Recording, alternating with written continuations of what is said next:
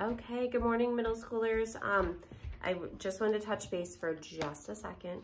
It's so nice out. I could not do my video from my office, which is technically kind of a closet.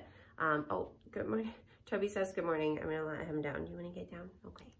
All right. So yesterday we looked at this book. It's called Art Before Breakfast, and it's a really fun book to use. But we talked about like, how are you creative already?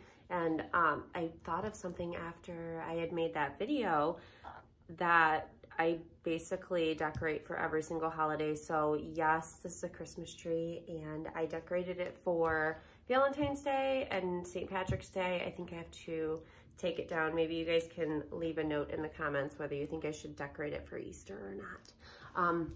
But the new page that I wanted you guys to think about just for a second in this book. So if you're trying to do like a daily drawing activity, the stuff I didn't give you, or the stuff I gave you wasn't enough and you want to do more, that's awesome. Oh, Mrs. Howard is texting. So basically there was another page in here that I really liked and I thought would be good for middle school, and it's called The Facts of Life. And because basically it's like a drawing journal is what it is. But in this page about the facts of life, it says, think about the significance of some small part of your life. So something that doesn't take a big space in your daily activities, and commemorate its specialness by drawing it. And then after that, count your blessings. So in this little illustration, they drew a hippo. That's the example they gave. So whatever significance that had to someone, but then on the other side, it has a spot for you to draw something. And if you guys just want to use loose leaf paper, today's Friday the 20th, and basically I think what I would probably draw, let me think for a second. I would maybe draw when my son graduated, because he had a really tricky time sometimes in high school. So when he, and middle school's tough, right?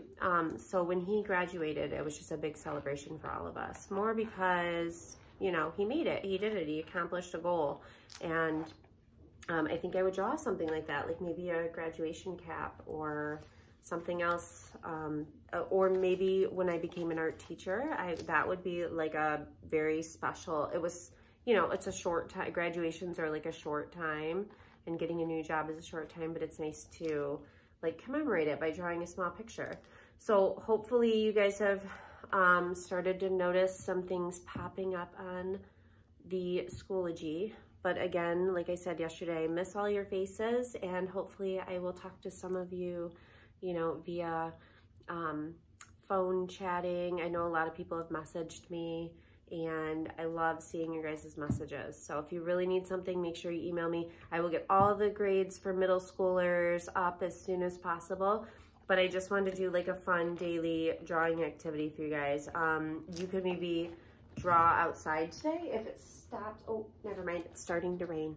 But there are some also drawing activities online, but what I gave you should be enough to keep you busy for a few days at least, as long as you take your time on it.